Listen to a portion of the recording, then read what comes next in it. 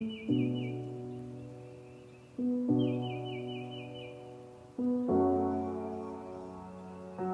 welcome to a classic film review of 1963's Station Six-Sahara, starring Carroll Baker, Denholm Elliott, Peter Van Eyck and Ian Bannon. This is a great little cult classic with themes of power, masculinity and sexual tension, all of which boil over when the stunning Baker crashes into an isolated oil refinery full of male workers. Imagine The Thing, but if you swap the snow for a desert and an alien parasite for a blonde temptress, and you're not far off. Let's take a look. Oh, that's better. I like it when you say please. Get inside.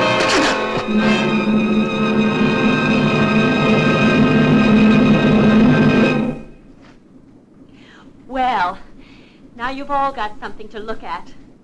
So, Station Six-Sahara sees a character named Martin, played by Jorg Felmy, posted to a small oil refinery in the Sahara Desert where he'll join the group of men currently stationed there.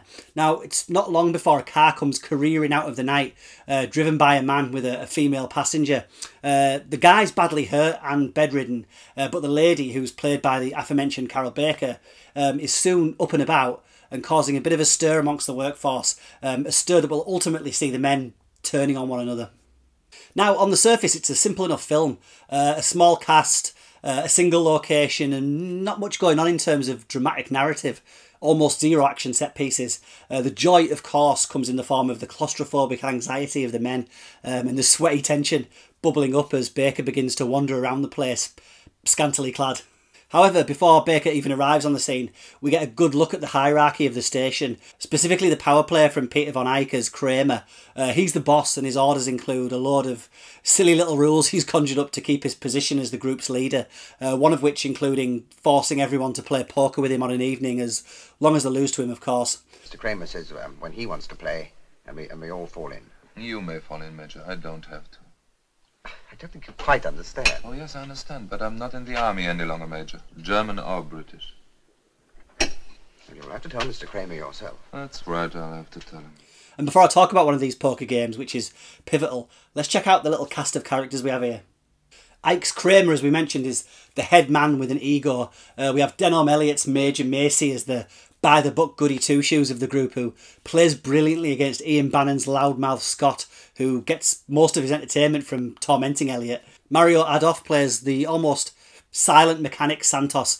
We have Jorg Felmy playing Martin, who, as the new recruit, is kind of our main character of the piece, initially anyway, and our kind of way into exploring this world. Being the outsider, he's the one who challenges some of Eyck's rules, but eventually concedes to playing poker with him.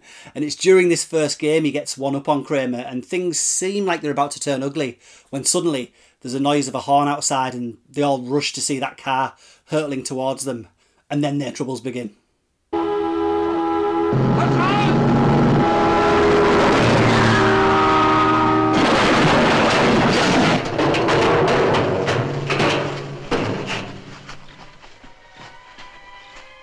Now, although it might not seem so today, Station Six-Sahara was considered pretty risque on its original release. The amount of sexual tension on show, clearly too much for the censors who slapped an X certificate on it and chopped out some of Carroll Baker's nude scenes. The film's certainly pushing the boundaries of what passed as decency back in the early 60s. So Carroll Baker became a household name after her turn as the title character in the 1956 film Baby Doll. I haven't seen that movie, but I have seen another film she starred in that year, which is Giant. I think she pushed to be taken seriously as an actor, but roles like this one only further solidified her image as a blonde bombshell. I mean, she's great in this film. She doesn't go chasing any men or act inappropriately, really. She's just herself, and all the men, in their weakness, come to her. I love that she doesn't really turn up until at least halfway through the movie, but because she's billed first and on every poster, we as the audience have that anticipation of when and exactly how she's going to arrive.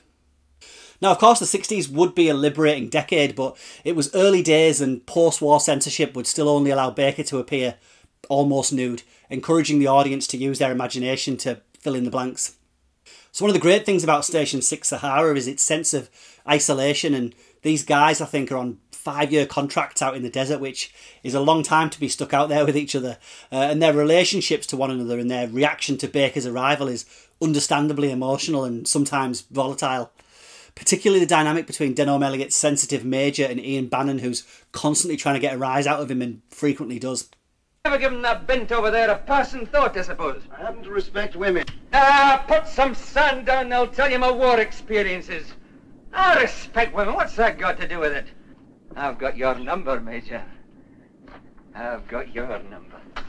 All the interior work was done at Surrey's Shepperton Studios in England, with the desert scenes actually filmed on location in Libya, which always surprised me for such a low-budget affair, but it does lend the film a sense of that struggle to be out and about in the heat of the desert. Now, Station Six-Sahara was a remake of a 1938 German-produced French-language movie called SOS Sahara, which in turn was an adaptation of Jean Martet's stage play Men Without a Past. The movie still keeps its almost small play sensibilities. Its director, Seth Holt, making the most out of its limited cast, some small confined sets and lots of juicy dialogue. Seth Holt, incidentally, only made half a dozen feature films, including Hammer Horror's Taste of Fear and the bonkers Bette Davis movie The Nanny. Now, although marketed as the opportunity to see some guys leering over a gorgeous woman, the film does actually highlight the early simmerings of the women's liberation movement that would fully emerge in the late 60s and continue throughout the 70s and 80s. Here, of course, we have a small society of men with their own rules and hierarchy, and it just takes one no-nonsense woman to see straight through them all. Go check it out. I know that I had the winning hand. And the funny thing is, Mr. Kramer, I've still got the winning hand. We have drawn the same cards again, but exactly the same cards. And I can still beat you.